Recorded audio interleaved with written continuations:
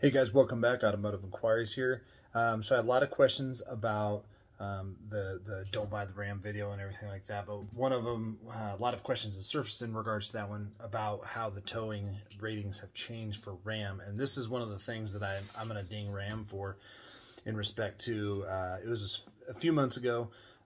They actually took down their Ram towing by VIN search. And when you went to that page, it just basically said the road ends here, whatnot, or it looks like you reached the end of the road. So I did a bunch of research and I found the link. It appears now today. It may be back up or maybe up a few days ago. I haven't been to their site for a while, but a lot of people wanted to know what that meant. Well, what it meant is for some reason, Ram has lowered the tow ratings of already sold vehicles, and it's already lowering tow ratings for currently available vehicles. So say you bought a Ram a few years ago and they told you the truck could tow 20,000 pounds. Well, what has happened is you go in and plug your VIN back into that rating has came down. Now, it may have stayed the same on payload and lowered on just towing, or it may have changed on both. And I think that's going to cause a lot of issues. But if you've seen a lot of the videos out there, Ram actually has been breaking in half because people have been putting, well, the weight that they've been told. And usually most people don't just do the bare minimum. They go 10, 20% over, which teach their own. But nonetheless, usually that's the margin that manufacturers give themselves. So if they say you can tow 20,000 pounds, they might have went over 10%, giving you an extra 2,000 pounds.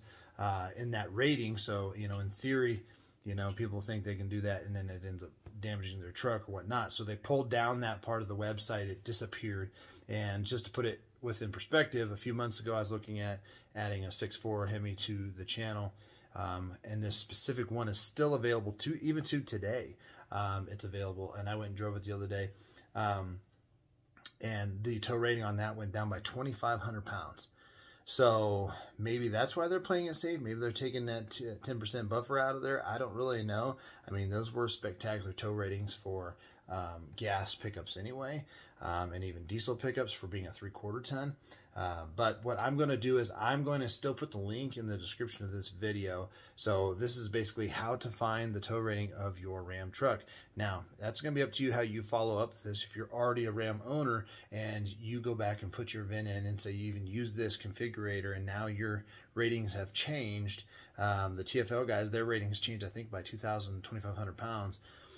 So, I would be ticked off, I'd be pretty upset, if that was me spending that kind of money with the anticipation that my 3/4 ton or 1 ton could do certain things. And now I can't do them.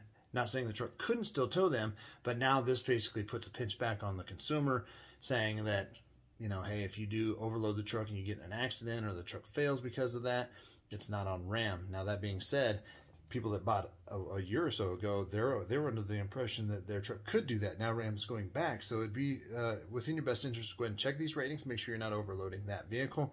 And down below, I'm going to put the link in the description again to take you to there. So if for some reason you can't get to it, you're going to be able to go into the link down below and check your rating. Now, I don't know how far they're going to limit this back, whether it be, say, 18 and up or whatnot. I don't know, but go ahead and put your VIN in it and see what happens.